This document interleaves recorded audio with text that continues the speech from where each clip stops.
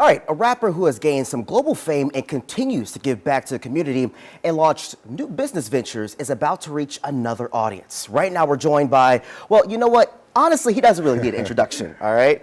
We got Juvenile in the building, guys. Hey, what's up, This man? is amazing. Okay, and first of all, thank you so much for talking to us. Really appreciate it. Hey, man, thank you for having me. Oh, man. When I was on Twitter and Juvenile added me to say, hey, I want Daryl Forges to get me on, you got to listen to what the man says. So thank you for coming. Hey, man. So we got to tell you, you're booked and busy. You have a lot going on. So I want to first talk about Bayou Boogaloo. You'll be performing there. So why should people come out?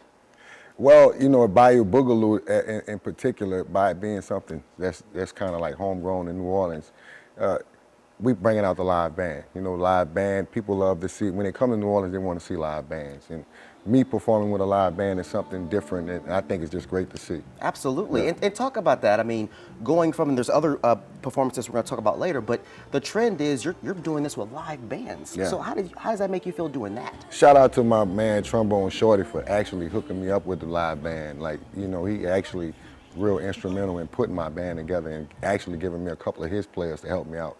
And man, just standing on stage and performing with a live band is so much different than you performing over your music, because you actually get a chance to let the people hear your voice and sing the songs along with you. It's just great. Absolutely. And people do want to hear your voice. That's why you're also going to be doing NPR's Tiny Desk. So it was an explosion on social media to support, to get you what you said on social media saying, what is a Tiny Desk? So how did the whole thing kind of come about for you? And shout out to my man Travis Lauderdale. He kind of made this whole thing happen. You know, he kind of runs my social media, and he told me that, man, maybe this is a good opportunity to get you on Tiny Desk, because I really didn't know anything about Tiny Desk. He did, and by him making that comment, people just started coming at me on social media, coming at me strong, and I just thought it was a great opportunity for me to be on Tiny Desk and perform and let the people actually see me with a live band finally on a national stage. Absolutely. I mean, so do we know when the Tiny Desk is going to come out? I think it's June 9th or 10th. What's the date? June. Oh, 14th. June 14th. I'm horrible with dates. No, it's all good. No, you booked and busy, so it's fine that you're there with the dates. Okay, but I got to talk about another performance. This is big, y'all. This was just announced yesterday. You're going to be going on tour with LL Cool J, The Roots, and so many other folks. Tell us about that. Again, another live band experience. LL Cool J is one of my role models, somebody that I look up to, and also The Roots too, like one of the best bands I think in America as far as, you know, performing live. I mean, the guys was playing on stage with Jay-Z a few times, so, you know, real big, and they're always on TV. So I felt like, you know, me being involved with this tour, and just real great that they reached out to me and you know, asked me to be on this tour. I just think it's a great look for me and a lot of other artists that comes after me. Absolutely, and that's going to be coming to New Orleans later on in the summer. Be on the lookout for that. We'll have more about that on our website, WDSU.com. And finally, I got to get to the good stuff, okay, that we got right in front of us.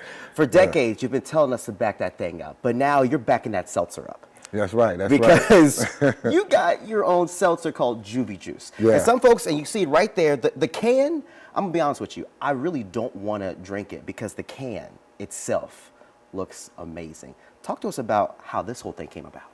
Again, my man Travis, he got a friend that's at Urban South that the owners, somebody that he grew up with, and again, he came at me and said, hey Juve, I think it's a good idea if we, you know, we go over here and try these seltzers out and see if you would like it, because I'm a guy that really didn't drink seltzers at all, and you know, kind of like it was a great experience. Me and my wife sitting there going through these things, and they asked me what I actually like to drink, and it was tea. It was the Arnold Palmer. So we took Arnold Palmer and came up with this great drink, and people love it. And the design of this can, I mean, who designed this? I wanted to say his stage name, but my guy Nick, he did a great job on this art. It took him a little minute to get it together, but he had like 3 different ideas, but this was the best one. It's beautiful. I mean, it low-key looks like a collector's item. That's what it kind of looks like. So, I mean, with all the stuff that's happening right now with you, I mean, you've got on tour, you've got the Juvie Juice out. How does it feel just being booked and busy like this?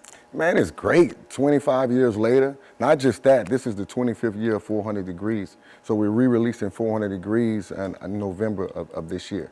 So it's kind of like my big year that I've kind of planned out for, to be out and about in public and out and about and let everybody see me for this 25th year. But it's going great, man. This year's probably like one of my best years of my career. Hey, we love to see it. We love to see you here at WDSU. Hey, thank y'all for having me. Ladies and gentlemen, Juvenile in the building. Thank you so much for being here. Really appreciate it. It's all love, man. All right.